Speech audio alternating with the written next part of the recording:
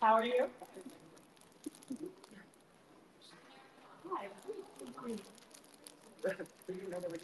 I know. I thought it was back, and I was like, oh, okay.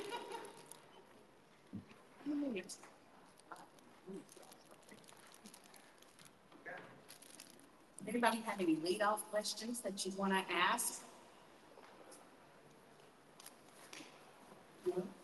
We're all asking. Thank you for welcome to Huntsville. I'm curious, I had both versions of the Bionic Woman action figure when I was little. What was the experience like when you walked into a store and saw an entire shelf full of yourself in miniature? I've never done that. Okay. But it was an experience when they made it. They came to the studio and before making up and shooting on that day, and they put a ceramic plaster mask on or molded it to my face. Laying there really everything's covered, and went through all of that. And then they measured with this funny little measuring centimeters up on the nose, down the thing, everything, and writing all this stuff. And eventually they came back and they, for approval on the doll. And it looked just like Farrah. So they, But this was before Farrah, right? Before she was. yes. Oh, yeah. Well, she was an actress. Yeah, she was married to Lee. Oh, okay. At the time they were married. So just avoiding. But anyway, took another shot at it, and what you ended up with is what they ended up with. How long did the plastic masks have to stay on your face? Yeah. For several things. You know, he's does stunts and does a lot of creature work because he's tall and because he does really good motions and movements and stuff. So And I'm not claustrophobic either. You can't be claustrophobic. Yeah, my other son, his brother, is he also does stunts and he also does creatures, and he's got a little claustrophobia.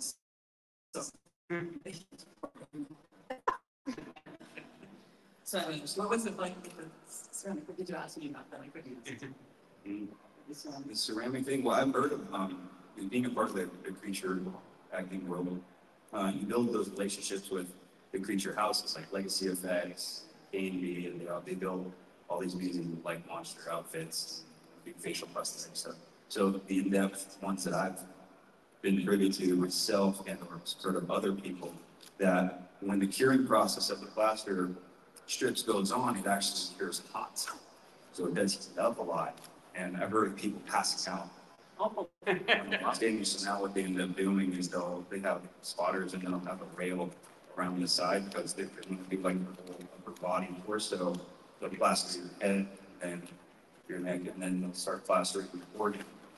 So then everything starts to heat up, so people kind of freak out. We have like this little straws sticking out of your nose, and breathe through that, like just calm down. Sometimes they play music, or if they don't like it, then they just leave it alone and run by yourself.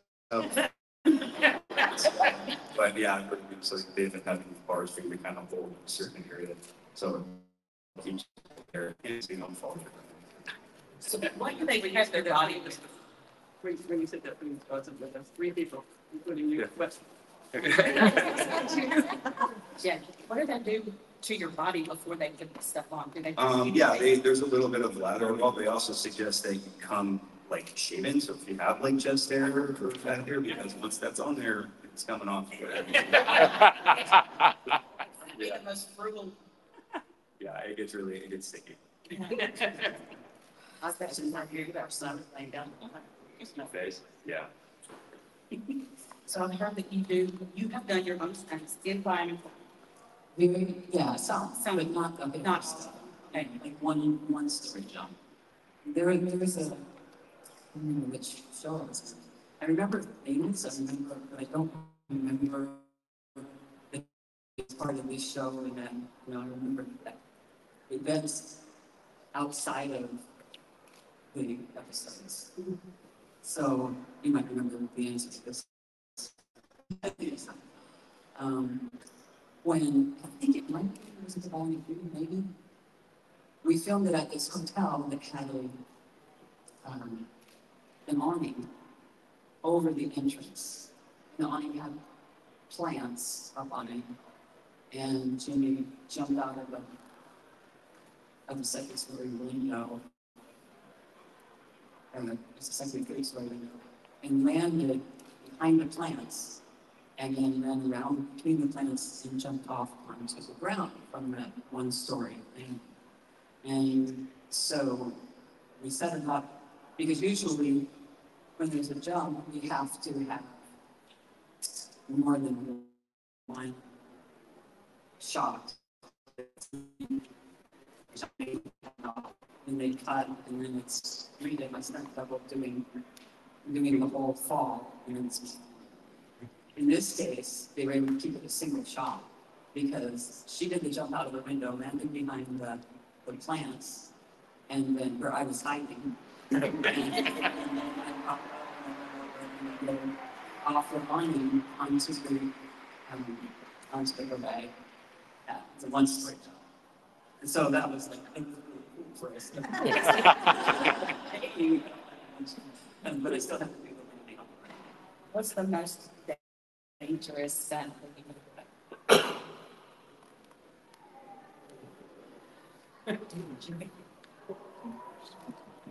Well,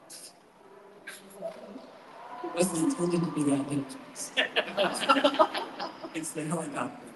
Some of you probably heard the helicopter. Some of you guys. We were shooting in Las Vegas at it was new, I think it was the Nazis hotel. Anyway, it was this new hotel with many stories. And Sorry, media. Carry on. Sorry about that. I feel like I need to shrink down now and run away. and it was late afternoon, and in Las Vegas, oftentimes the wind comes out really strong in the afternoon. And we were using a helicopter, and the scene was, some of you may remember when Jay tried to catch that guy, gets a helicopter, she jumps up and grabs the skin of the helicopter and climbs the fence back. Lands and everything's fine. We did it during the day, where my stunt double was tethered, wired, so that, and she was holding on to the skid where the helicopter was. She's trying to shake her off. It's a big. Then we had the very late lunch, and we came back. It was like 4:30 to 5. The sun started to go down. 305 lessons. So, and so they said, let's go. We're going to take you out. Hold on the skid. We're going to take you out. I just jumped 4 feet over the bag. I'm going to be longer jumps to this. Don't worry about it. And I said, well, yeah, okay. So I looked around, waiting for the guy to come strap me up and put me on the wire, the safety wire. And he says, well, we don't have time. You're just going to take it a little bit over. So I said, you're going to lift this thing up, and I'm going to grab the skid, and you're going to lift me up. And without, he says, we're losing sun. And I was just like, fine. And so they took up, because I thought, I've done the storage jumps and something like that. So they lifted up, and I held on to it, and a gust of wind came. Now we're on the top of a building, so the wind comes like this, and it hits the side, so it has to go somewhere, right? So it goes up, but there's still more wind issues, so all the wind goes sideways. And pushed the helicopter to the side. And I was sitting down, the airbag is now over there, over here, and the helicopter had to keep raising itself to try and get out of the traps to be hit by the middle of the building. So they were going higher. And now they're trying to keep over. So now I'm seeing the airbag going like this under me, and I'm way up. And I was just freaking out. And finally, I heard the megaphone. They were yelling to me, okay, we got it. We got the shot we need. Or you've got a great shot. My face started going. Anyway, they got over the bag as much as they could, and that was probably, I'll tell you the highest story. 10 feet story, so maybe, yeah, so maybe I was at least 2 stories up, maybe 3. And it was kind of there, but it was going back and forth a little bit. And they said, go, we'll go. And I was trying to go, and my hands did not want to go. My hands were literally like somebody else's hands. I was talking to them. They were just distancing from my consciousness. And I was like swearing at them. And eventually, they let go. And I hit the corner of the airbag and just rolled on to this. And everybody was, and I was like, where that was sick, you know?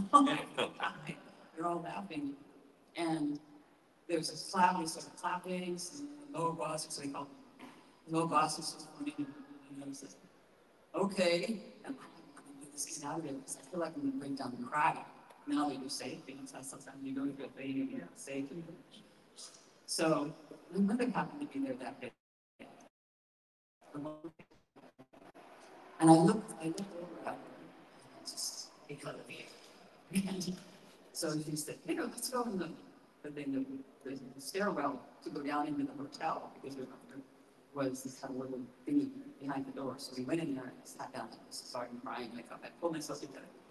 Finally, I said, what were you talking about? What was all that about? And she said, we have to meet. It was pretty funny. I said, what did I do? And she said, when you held your nose. She said, that's what you used to do when we gave you diving lessons. And you were so afraid of the high dive. You were flying on the low chain, but on the diving. Every time you get in position, you do it. As soon as you think forward, you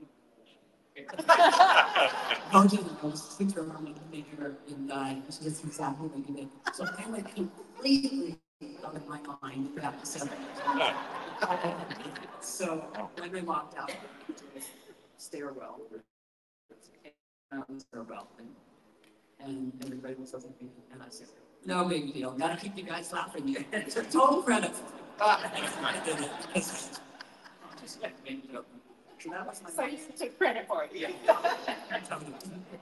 That's it. All right, what about you, Dorian?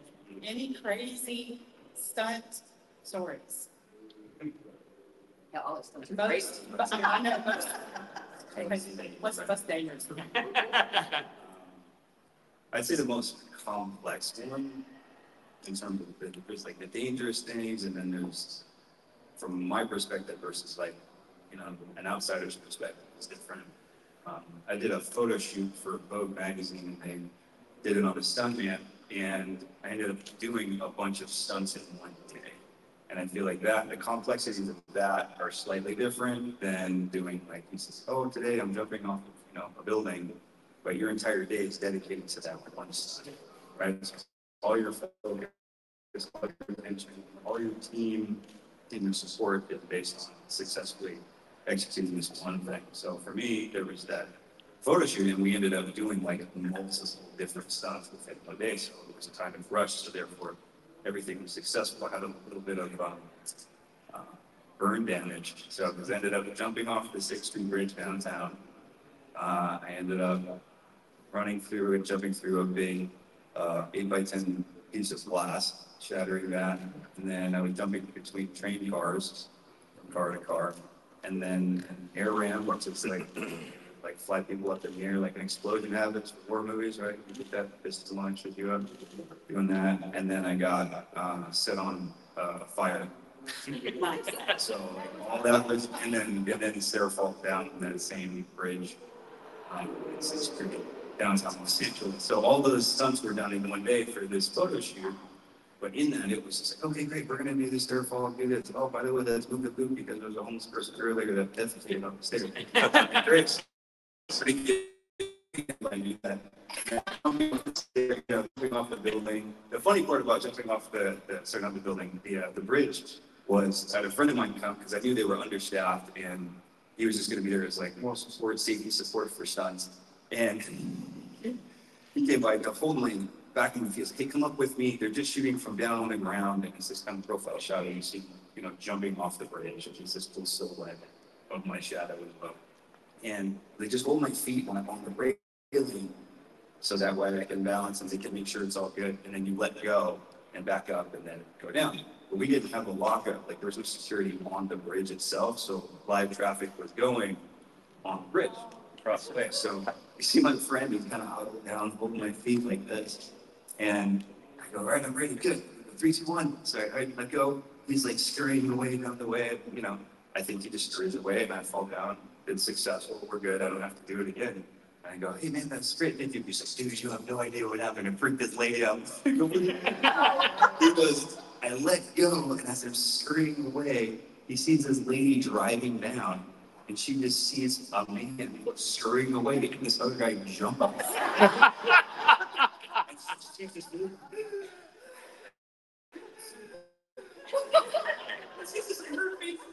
like, I don't know, you gotta be ready. They might be calling the cops. This is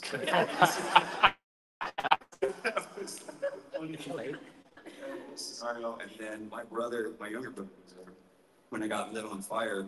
And I got a little bit of like singe burning going cheese in my ears at that time. And then luckily that was the only thing that happened.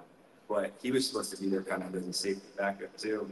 And that other friend that was there as my more support, he said that Alice was like, didn't do anything, kind of froze because they're like, hey, it's gonna be pretty big. I'm like, okay, like, we all the fire, we're gonna be gelled up and very protected. You guys are on fire extinguishers and ready to go. There's this thing, there's cues, hey, when to put me out, I'll just lay down and then you guys come do it. As soon as they lit me up, he just went, like his eyes just got really big and he just froze. Like he didn't really do anything. And then it worked out good. I didn't know it was going to be that big. It's like me neither. But so I think all those steps that we ended up doing, it was a lot at one time. So to me, that was how I see it being most dangerous. Whereas I'd be like, oh, you do a lot one day.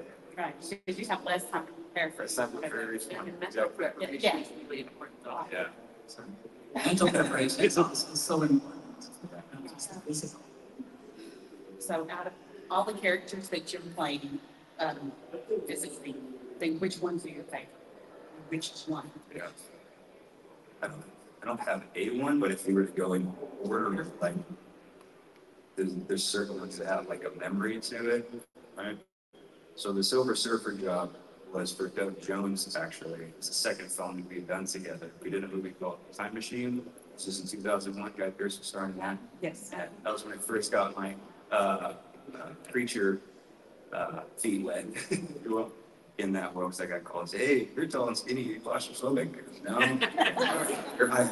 I started up with this other tall skinny guy named Doug Jones. I'm like, boom. So we ended up doing that and we became friends. And we didn't totally stay in touch yet because it was just a building that relationship.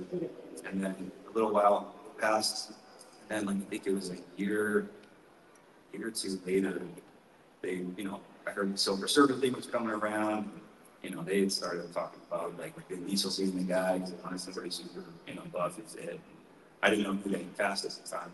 And then I got called to go, said, hey, you should go, they're looking for fitting for a stunt guy to be in some suit. And I'm like, suits are cool. So I knew it was for the show, but I was assuming it was for the Silver Surfer. So I showed up like 45 minutes early at a deli down the street from the creature effect shop. And I was like, I'm going to be so ready, super early, having coffee. I drove it. I had a whole 67 Buick Skylark. Yeah, and it's in pretty good condition. I was tinkering with something.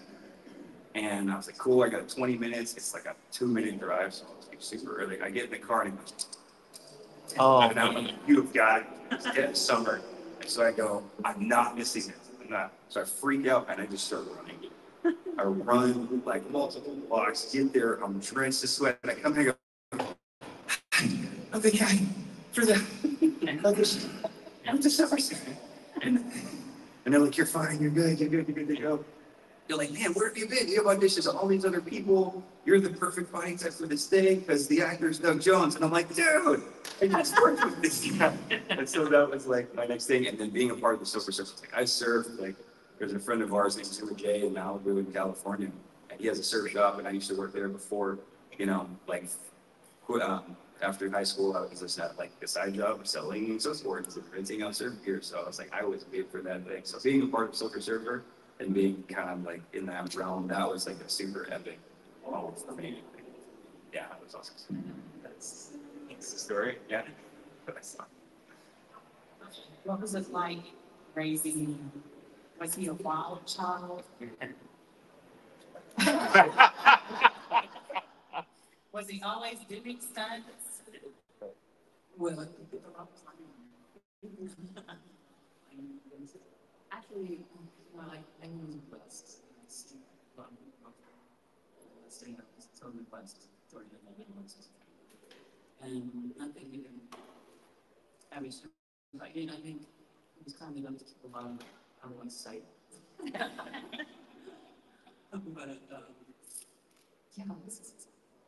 it wasn't that, it honestly wasn't that difficult. I mean, everything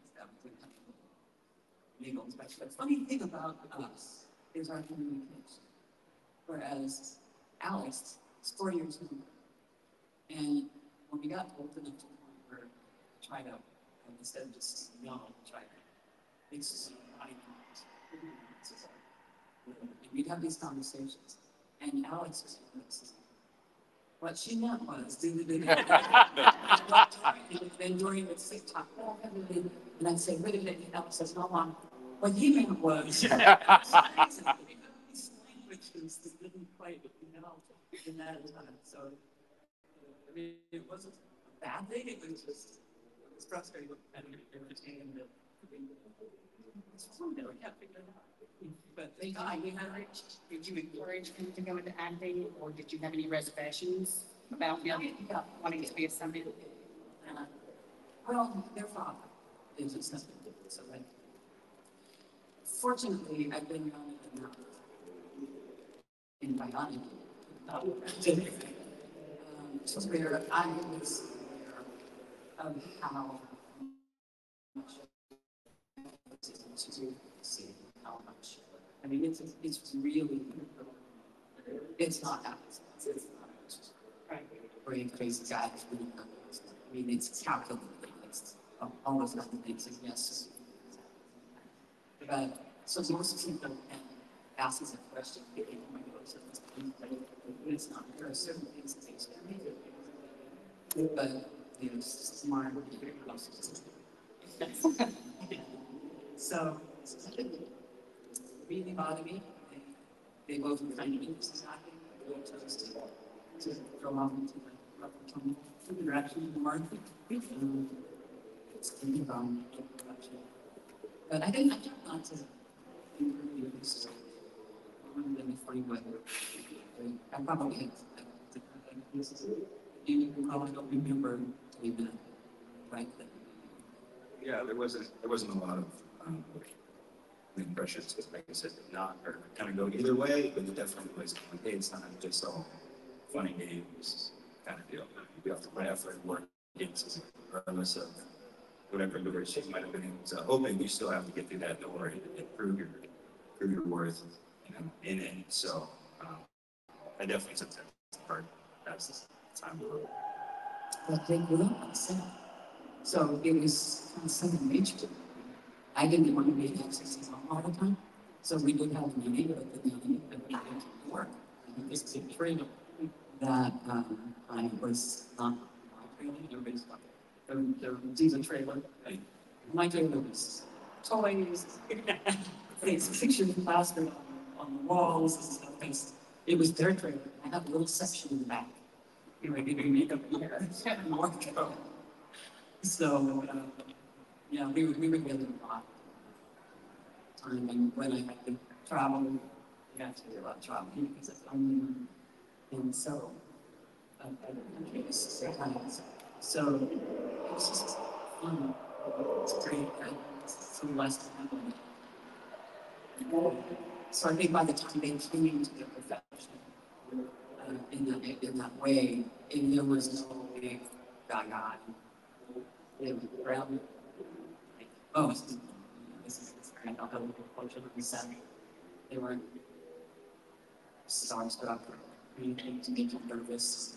I think people have to go through that initially when you start to make it. But you got something. It's like growing up on the set. No, it just was kind of making sure the normality that it ended up being for us was, I guess, the difference between something that kind of had to get like from scratch. Yeah, for us, I guess we call it the circus, right? It's a big circus all the time. Right? It's the tents and the honey wagons and different stuff. And that place is very familiar to me. So, you know, when people are like, wow, this is so different. I'm like, no, this is kind of normal. Like, it's very simple. Hey, David's over there. Oh, time to go eat. All right, let's go get in the lunch line. Like, it's really, yeah, it's like a second group. And before we turn it over to the audience to ask questions, and everything, I'll have one more question. What is the craziest fan interaction or the most rewarding fan interaction? Well, the craziest was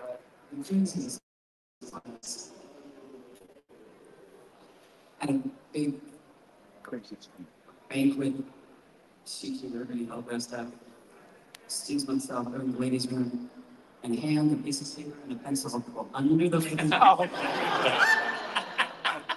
And I'm sitting there like,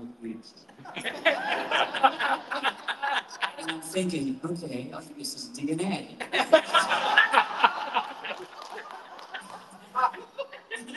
And then this little cricket, so I ended up on my roof. This little devil showed up on this one. It's like, I was arguing with myself for the longest time. I said, would you please wait until the line come out? And, yeah, that's it. Top that one. I haven't been doing that one. Stuck their hand in the bathroom stall. Well, those are stunt stories. I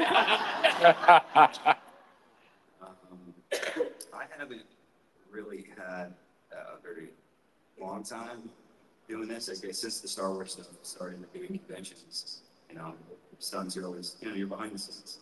You know, you're not supposed to exist. Creating the magic, everything. You know, hey, ooh, you jumped off the building, high five, and you get to go home. Everybody else has to stay there for 6 hours. So, but I think there was a time where it's depending on you want to be acknowledged, I think, for like the hard work and effort that you do. And for the stunt thing, it was always so, you know, it's flashes and expected, right? Everybody's getting hard to.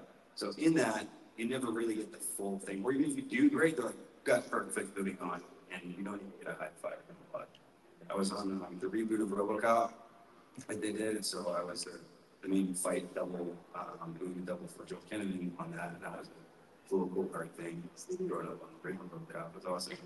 And they had this really just intense training fight montage sequence that we did, and it was with a bunch of these other stunt guys, and they were in mocap suits, they're supposed to be droids as well, kind of deal. And I just worked so hard on that sequence, it was just dead by the time we ended up shooting it. I mean, we must have shot it at least like 40 times. It was just over and over. Camera angles, just trying to move movement. It's being really precise. And they had hired a movement consultant, kind of choreographer for the other droid people. He was kind of there for us, but it's like I kind of did my own thing because that's why I got hired. But he came up and in that room, he was a dance performer and a choreographer for that. He came up during the shooting of that, and it was towards the end that I was just super exhausted. And he was like, hey, I just want to say that I'm really admiring you. And then yeah, and it was just the dance for the movement choreographer for the movie. So he was teaching Joe Kennedy how to move and all sorts of stuff. But then I just kind of like, thank you. Like that thing. And it was just because by the end of it, when we had to finish shooting that sequence too, the last, I don't know, the last 2 takes, they're like, you're not finishing the take. And I was, because I had these, you know, these guns that were super heavy that were shooting blanks, grabbing guys and hitting them, rip their heads off and punch, kick, and in this suit. And, you know, it is all a one-shot deal going through this maze and fighting, falling on the ground. By the end, he's supposed to come around and do kind of this thing, shoot, and then turn around and go. And I would go, my arms literally couldn't lift themselves because I was that exhausted. They're like, you can't lift it. I was like, I can't. I'm sorry. You lose it. You're like, I don't know what else to tell you. I'm not superhuman. I'm in the best shape of my life right now anyway, and I still, like, I only have so much. So it was cool to like have that kind of peer acknowledgement from somebody inside the tip. So it was really cool and gratifying. Okay. Anyone from the audience have any questions? Please make your way to the microphone.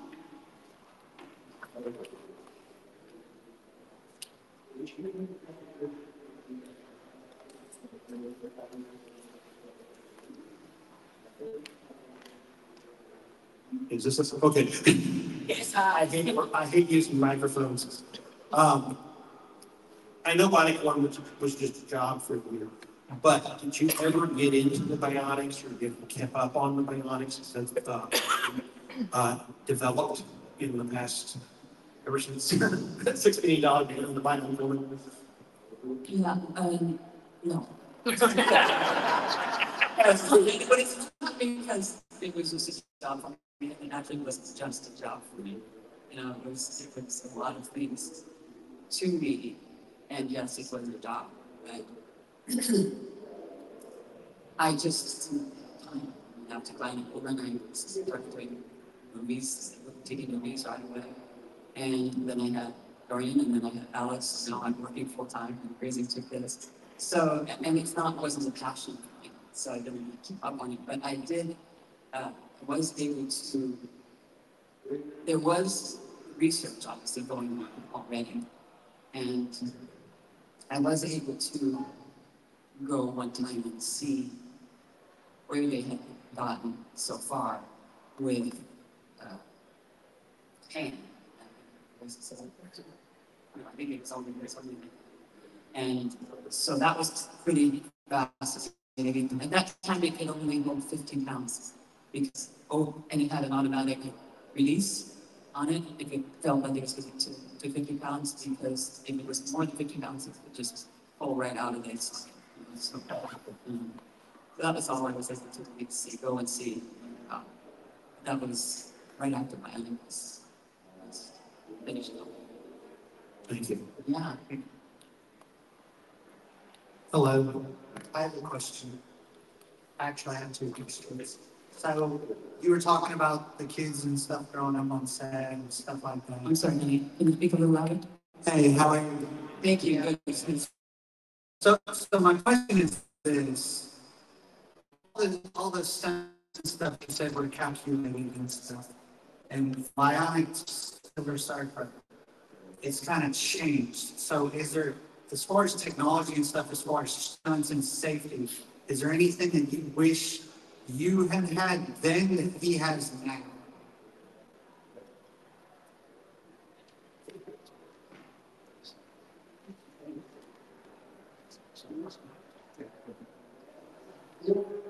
It's actually a very good question, and just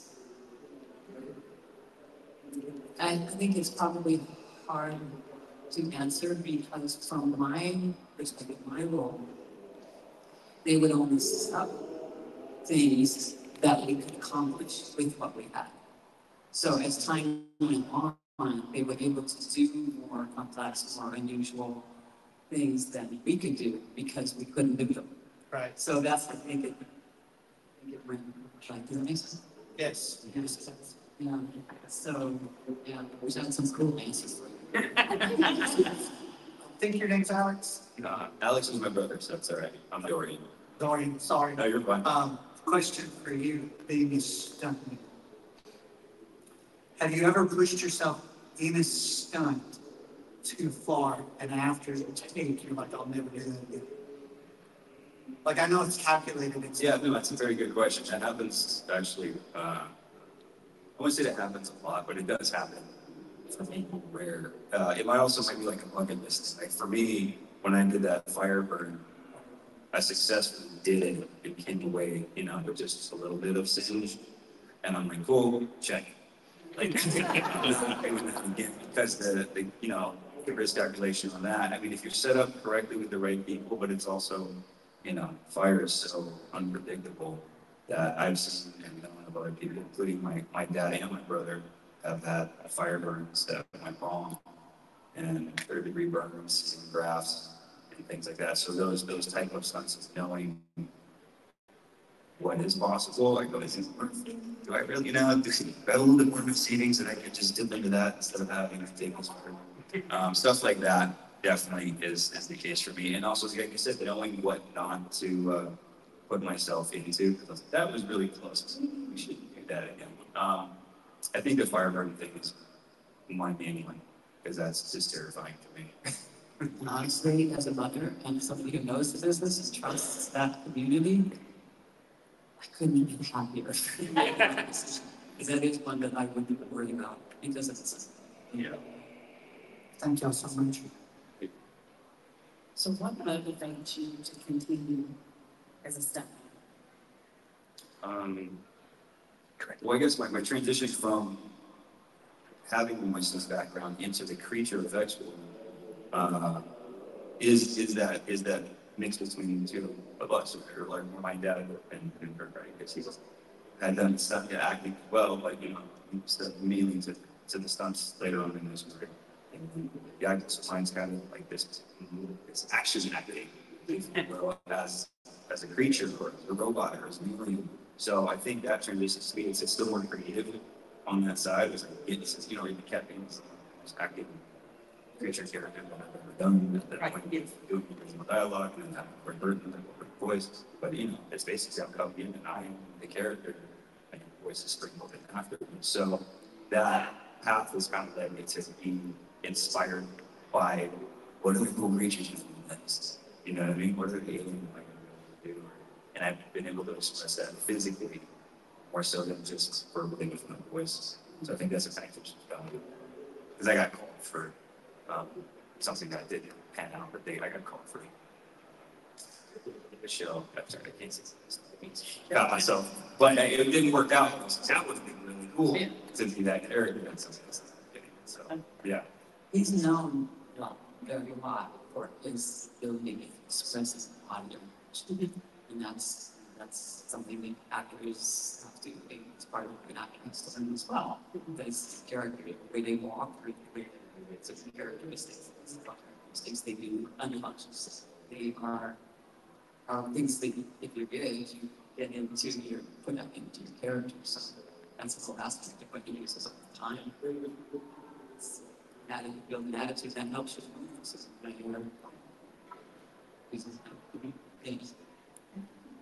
Okay. I've enjoyed your work so much. I saw when Jack came home last night, and that was excellent. My question for you is almost just a little bit further. Is that up there? Yes. Okay.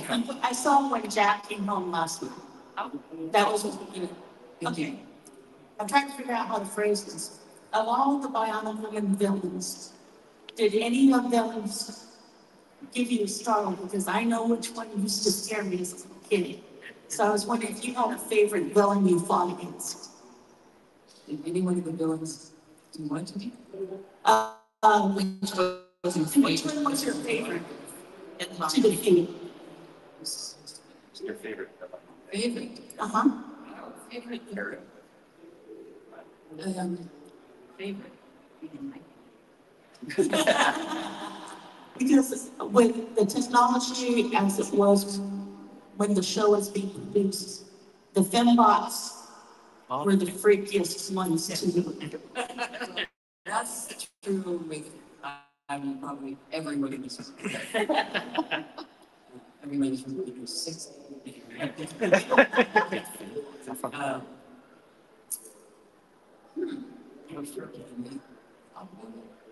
Favorite villains. Well, Alec, actually, one of them was a computer. But it was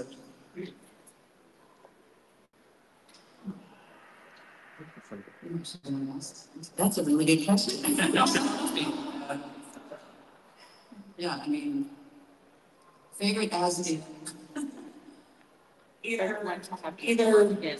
you know, what kind of technology, or it's just, this is what made it more fun for you? Yeah, because you're a superhero, and growing up, your character was one of the strong characters for little girls. yeah. So it's just something to think about that I was curious about. No, I mean, it's a sensible question. It's a sensible answer. That's okay. But I just, everything was its own unique experience. Everyone that came on, so it's hard for me to compare them because they were usually so different.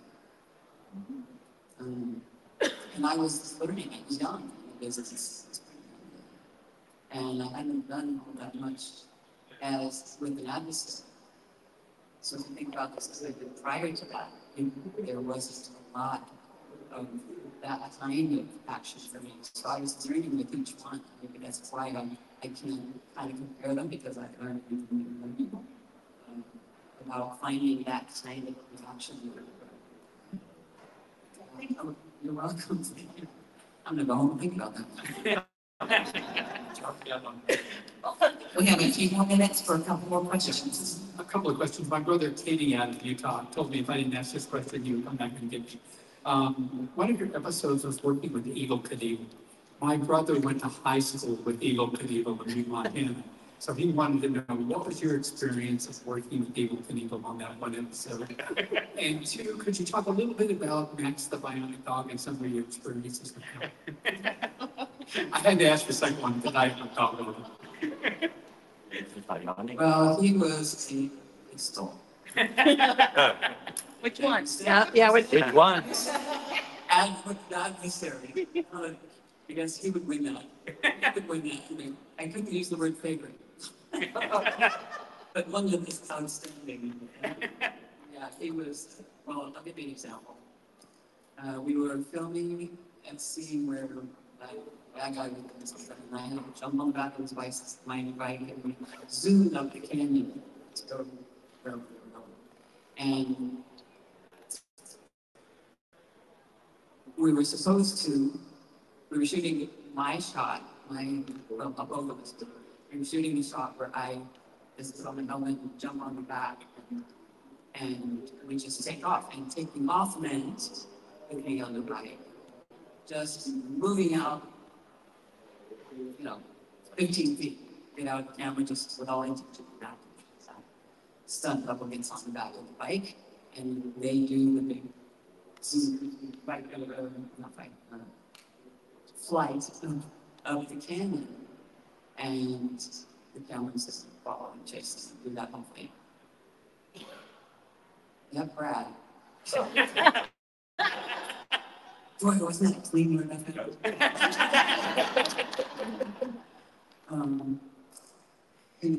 We jumped on the bike, we took off, and we zoomed up that so fast that I was absolutely and completely terrified. It was as bad as the helicopter, I'm not sure.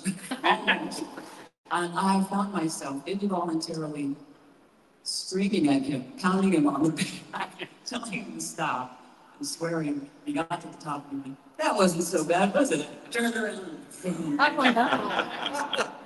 When I got to the bottom, I just, I got off the bike and I said, what? Now this is going to be an intentional drill.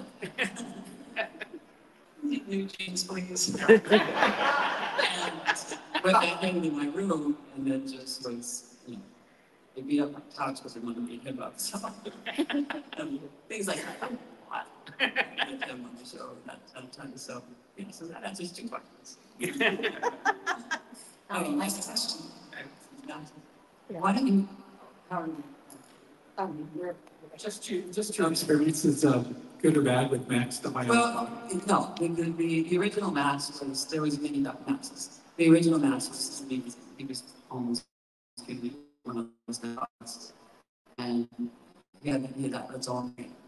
the other dogs, because they have stunt dogs, like one that did fire, one that did jumping, you know, longest, a lot of endurance, and then there's the acting dog. So altogether, they were 8 dogs that did up those. So, wow. And the original one could relate to other humans, and by command, because his trainer had him, his trainer trained him with this dog. And the other trainer that had all these other dogs that were movie trained,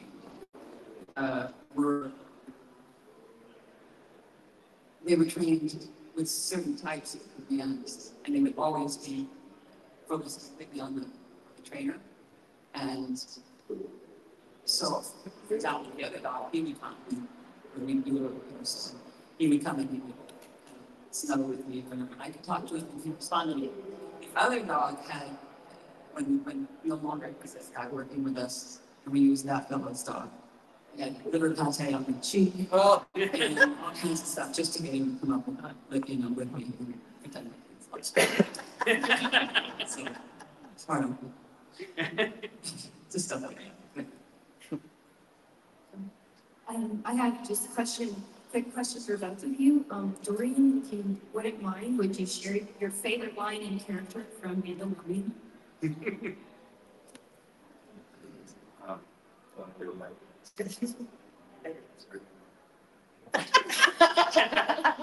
You'll never know. No, I think it was still faster. Because the whole street that I have right now is I got an Oxbury farm in California when they were doing the Western shows, and you can actually buy these holsters, and you can buy replica revolvers that, you know, look pretty much blanks. And I practiced with my dad out in the yard and trying to get on. And he says the Western movie, ever since I was a kid, and they were able to do it, and then got this, and they were like, oh, we need to teach you how to great job. It's like, already on it. Very, very fulfilling. It took like 30 years to do it, but it's And I was going to ask you, I was watching back over some Bionic Woman and $6 Million Man episodes recently, and I realized that as a young girl, it was one of the first really genuine love stories that I watched, I was really into. So what was it like working with Lee Majors? Oh, people think we had a lot of relationship, but these shows were so grueling. I mean, we'd show up, I mean, really having to, I would take it out half the time in the middle of the day. We just didn't have a relationship until after the series was over. And when they started coming out, he and I became friends. After the show was over, we were doing PR for the DVDs that were coming. So he was years later. Because also he lived out of state. So we just never really developed a relationship. And it was tough, you know. It was really hot. We had 12, 15-hour, 16-hour days. We just, hi, how you doing, finance today? You know. Great acting. Exactly. It's weird. It's like we have this little mechanism in it, and they turn that camera on. You know, I call it my 5th year. And so we got through it. We stopped. We stopped about this for a while. Not that all shows aren't, but some just lend themselves more to be able to help. Thank you. I want to thank you guys for being here. We're going to have to wrap it up now. Everybody give a welcome.